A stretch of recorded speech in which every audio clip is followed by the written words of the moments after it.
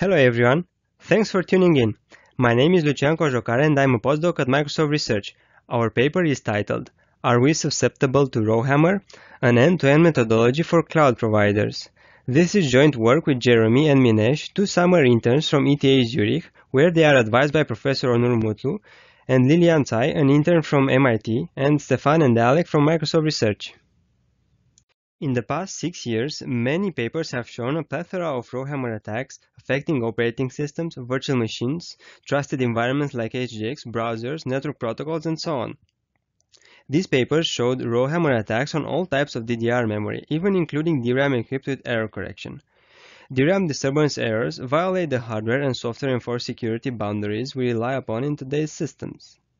A program, just by accessing its own memory, can corrupt pages belonging to another program on another virtual machine. It is no surprise that people are fascinated about Rowhammer and that media did not hesitate to capitalize on this fascination. While there are many research papers on Rowhammer, there are even more media articles describing Rowhammer attacks and predicting doomsday scenarios. Each time Rowhammer made the news, memory vendors did not hesitate to make all sorts of claims. These claims all follow the same template. Rowhammer only affects our old DRAM chips. Our new chips we're currently selling are perfect. You can't Rowhammer them, trust us. When the initial research papers on Rowhammer were first published, memory vendors claimed that the new DDR4 is Rowhammer free. These claims are all false. The security community quickly dispelled these myths and Rowhammer was shown to affect all types of DDR DRAM. This avalanche of claims made multi-tenant cloud providers very nervous about Rowhammer for two reasons. First, Rowhammer is a very serious security attack because it requires no special privileges. Anyone can get a VM in the cloud and start hammering. A successful attack can cause a cloud server to reboot, or even worse, to be compromised. The second problem is that media articles portray the cloud as defenseless in the face of Rowhammer. Cloud providers are very concerned by the prospect of unstoppable security attacks. Some skeptics even point out the lack of evidence of Rowhammer attacks being mounted in practice. If the threat of Rowhammer is so imminent, why there are no attacks known in practice? As a result, multi-tenant cloud providers have a difficult time understanding whether their infrastructure is susceptible to Rowhammer attacks. Our work helps the cloud providers by developing an end-to-end methodology to test if any server is susceptible to Rowhammer. During the development of this methodology, we overcame two major technical challenges. First, we develop an instruction sequence to hammer DRAM at near optimal rate. The instruction sequences used in previous work all hammer DRAM at rates far from optimal. Second, we develop a strategy to map the row adjacency inside DIMMs. Finally, we applied our methodology to 3 generations of Intel servers from a multi-tenant cloud provider. In today's talk, I will focus only on results from Intel's Skylake architecture, which is one of the most popular architectures used in data centers today. Before going into details, let's have a short primer on Rowhammer. In 2014, a study of more than 100 DDR3 DIMMs coined the term DRAM disturbance errors. They show that aggressive DRAM accesses can cause bits to flip. On the left-hand side, we present a short instruction sequence that loads 2 addresses, A and B, and then flashes them from the cache. These 4 instructions are done in a loop millions of times. A and B are carefully chosen to map in DRAM to 2 different rows called aggressor rows. These 2 aggressor rows surround the victim row.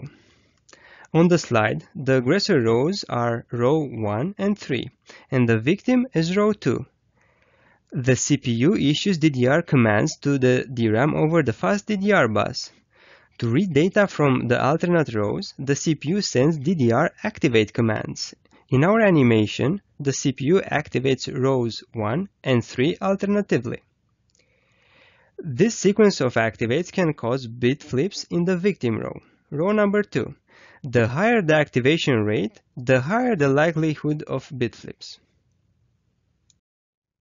Let's dive in. To identify Rowhammer failures, our testing methodology must replicate the worst-case Rowhammer testing conditions. We identify two fundamental requirements to accomplish this. First, our methodology must generate the highest rate of row activations. Second, our methodology must make sure that the aggressor rows surround the victim. Inside of the DRAM device, the two aggressors must be adjacent to the victim row in order to create worst-case testing conditions. Let me start by explaining how our methodology meets the first requirement. Previous work evaluates the effectiveness of Rowhammer instruction sequences by counting the number of flipped bits. Unfortunately, this metric is inadequate for testing DRAM because it fails to distinguish the case where memory is safe from the case where the instruction sequence is unable to generate a high enough activation rate to cause bits to flip. To optimize for the highest rate of activations, we first need a reliable way to measure the rate of activations. In our work, we use a DDR4 bus analyzer that allows us to see the full picture of how the memory controller communicates with DRAM by interposing between the CPU and the DIMM. This allows us to observe the exact address and timing for every DDR command, including row activations. Another challenge is that the effectiveness of an instruction sequence is influenced by many factors. I won't talk about all of them, but at a high level, out-of-order execution and CPU caches make it difficult to generate a high rate of DRAM activations.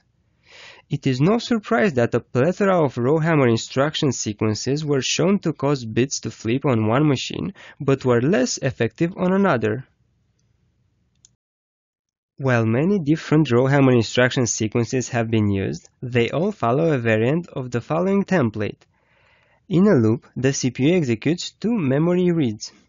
The addresses are chosen in such a way that they correspond to two different rows in the same bank. Then the cache is flushed to ensure the reads in the next loop iteration bypass the cache and reach DRAM. Finally, the instruction sequence may contain a memory barrier that ensures a proper serialization of the accesses across loop iterations. Because the memory barrier has different behaviors on different microarchitectures, all possible combinations were claimed to yield results. This graph shows the performance of 4 instruction sequences that use the template I just showed. These sequences all use CL-flash-opt, a newer Intel instruction to flash a cache line, and use different types of barriers. For a complete list of the instructions, please consult our paper. The x-axis shows the number of activates within a refresh interval. A higher number is better for our purposes. The numbers are reported as cumulative distribution. The optimal rate of row activates is 167.4 per refresh interval. We observe that the instruction sequence that uses no memory barrier is the closest to the optimal. The takeaway message is that previous instruction sequences are at best 33% from optimal. The activation rate for instruction sequences that use CL-flash is even lower than what we show here. In our work, we experimented with a plethora of different instruction sequences to find a way to maximize the rate of row activations. During this process, we discovered that cache line flash instructions can cause memory accesses. We ended up with the following instruction sequence composed simply of 2 CL-flash-opt instructions in a loop. Intel's documentation shows that the reason for CL-flash-opt triggering a memory read for systems with multiple processors is that cache coherence information for each cache line is stored within the line itself in DRAM. This instruction sequence is highly surprising because it has no explicit load or store instructions. The gap between its performance and the optimal is due to conflicts with ongoing refresh commands. Specifically, this gap represents the time it takes for DRAM to execute the refresh command. Now that we know how to generate the highest rate of activations, 2 CL-flash-opts in a loop, let's focus on our second requirement, that is, finding rows that are physically adjacent in a DRAM device. To find row adjacency, we need to understand each layer in the system that deals with memory addresses. The translation from virtual address to a DRAM internal address decomposes in several layers: virtual to physical, physical to a DDR bus address. A DDR bus address specifies which row, column, and which bank the CPU wants to access. Lastly, the DDR bus address decomposes to a DRAM internal address. While the upper layers are well understood by the research community, and sometimes are documented by CPU vendors, the internal addressing of DRAM is a highly guarded trade secret. What is even worse, the internal addressing can change from one DIMM vendor to another. This forces the cloud provider to extract the adjacency map for each hardware he wants to test. Our second challenge boils down to understanding the last two layers. For this, we use the methodology introduced in previous work, mounting a devastating Rowhammer attack and then mapping the locations of the bit flips. In a devastating Rowhammer attack, most bit flips occur in the row adjacent to the aggressor row. When hammering one row, say row k, then row k-1 and k+1 flip many bits. Then k-2, k+2 flip fewer bits, and so on. As a result, we can reverse engineer adjacency patterns by mounting devastating Rowhammer attacks. However, this approach works only for DIMMs that succumb to Rowhammer. So it becomes a bit of a chicken and egg problem. Here's how we mount a devastating Rowhammer attack on any server. Recall that the memory controller periodically sends refresh commands to the DIMM. The insight is that in the absence of memory refreshes, electrical charges that encode the bit values in memory cells slowly fade away. This makes any DIMM to succumb to Rowhammer. To keep our work applicable to any server, our methodology proposes a server-independent way to block refreshes. Essentially, we develop a device that acts as a firewall. This device masks the refresh commands while allowing Rowhammer-related commands such as activates to pass. To do this, we designed a hardware fault injector that allows us to control whether or not refreshes are seen by the DIMM. When the push button is pressed, all refresh commands are masked and do not reach the DIMM.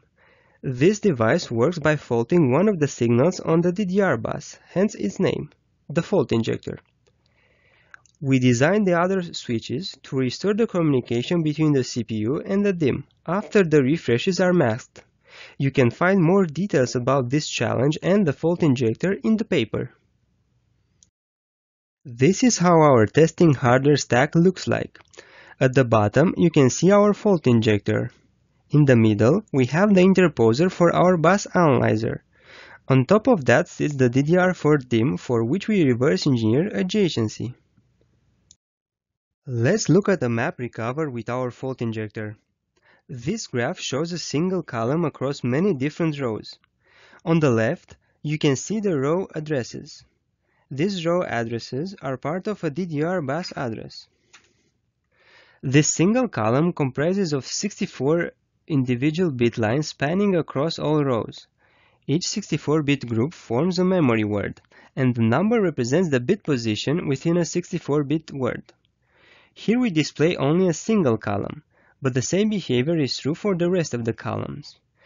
We discovered two classes of adjacency. Let me explain. First, we discover rows for which the adjacency is straightforward. For example, row B has two rows adjacent, row A and row C. We call these two rows fully adjacent to the aggressor row. However, this is not always the case. Now let's look at row F. We discover row E to be fully adjacent to row F. Surprisingly, we discover another two rows that are adjacent to row F. These two rows are 10 and 0. But not all the bits from these two extra rows are adjacent to the bit in the aggressor row. To be more precise, 1/2 of a 64-bit word from row 10 is adjacent with row F, and the other half of the 64-bit word from row 0 is adjacent with row F. We call these two rows half adjacent to row F. This has implications on the row addresses that an attacker needs to hammer. To target every cell in row F, a double-sided Rowhammer attack would need to activate 3 rows instead of 2. The attack needs to activate row E, but also the two halves, row 10 and row 0. An additional challenge to mounting a Rowhammer attack is that this map changes from one device to another. This is the map for another vendor. Our fault injector solves the second challenge by allowing cloud providers to map the physically adjacent cells in a DIMM. There are two takeaways from this slide. First, the row address map is not always linear. Second, this map is different from one DIMM to another.